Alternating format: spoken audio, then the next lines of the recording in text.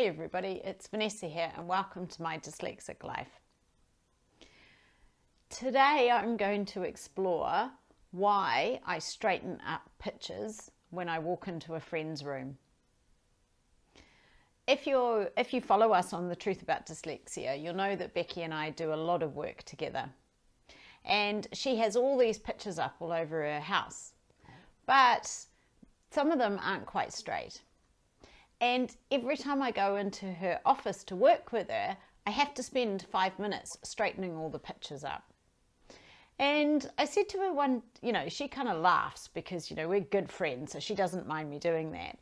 And she said to me, why do you straighten up the pictures? And I was like, because I can't concentrate when those things are not quite right around me. And I was like, doesn't this bother you? She's like, no, well, I see they're crooked, but it doesn't bother me. It doesn't keep pulling my attention. And that was one of the things I realized, because as a dyslexic, I am so visual. I predominantly use the right hemisphere of my brain to process the world, and that is the visual epicenter. And I believe dyslexics are actually more aware of our surroundings than other neurotypicals. So for me, I really pick up when a picture isn't straight on the wall. And the difference is, because I'm such a visual person, my attention keeps getting drawn to it. So if I go in there to work and I sit down to focus, but I'm like, oh, that picture's crooked. Oh, that picture's crooked.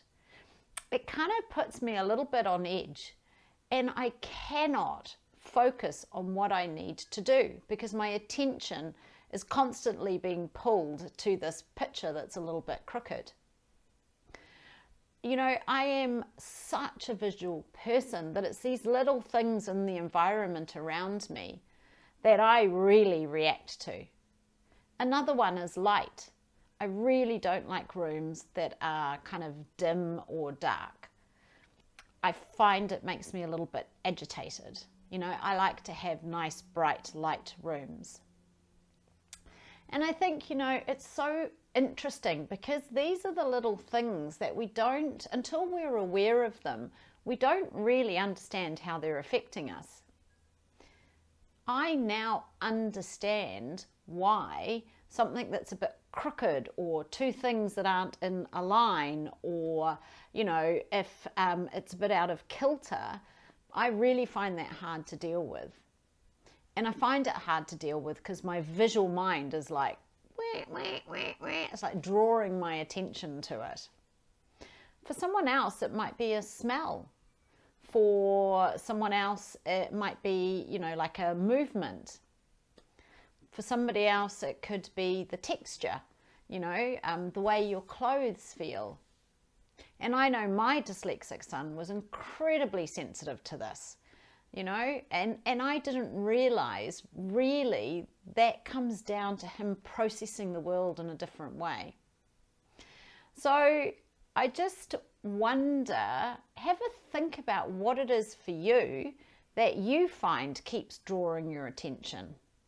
Is it a crooked picture or something being out of a line? Is it the light or darkness of the room? Is it how it smells? Is it sounds? I know some people work better with music, some people don't. There's no right or wrong here. But I think the difference for me is when I understood why I couldn't work when a picture wasn't straight, it took away all the stress.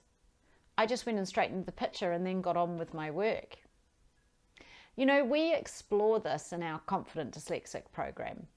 And if you're interested to find out more about how your brain works, how your environment affects you, what being hyper aware of your environment, what that causes, then jump on and have a look.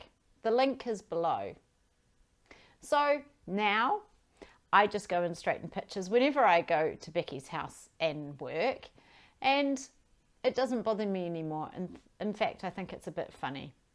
Whereas a few years ago, I would have been thinking to myself, oh, I'm so controlling, or, oh my God, why do I have to worry about stuff like that? I should just be here to work and focus. And you know, that's the difference, is now that I understand how my dyslexic brain works and why these things bother me, it just doesn't stress me out anymore. So I'd be interested to know if there's things that stress you out in your environment and what they are, because we'll all have different things. I hope you have a good week wherever you are, and I'll see you again soon. Bye.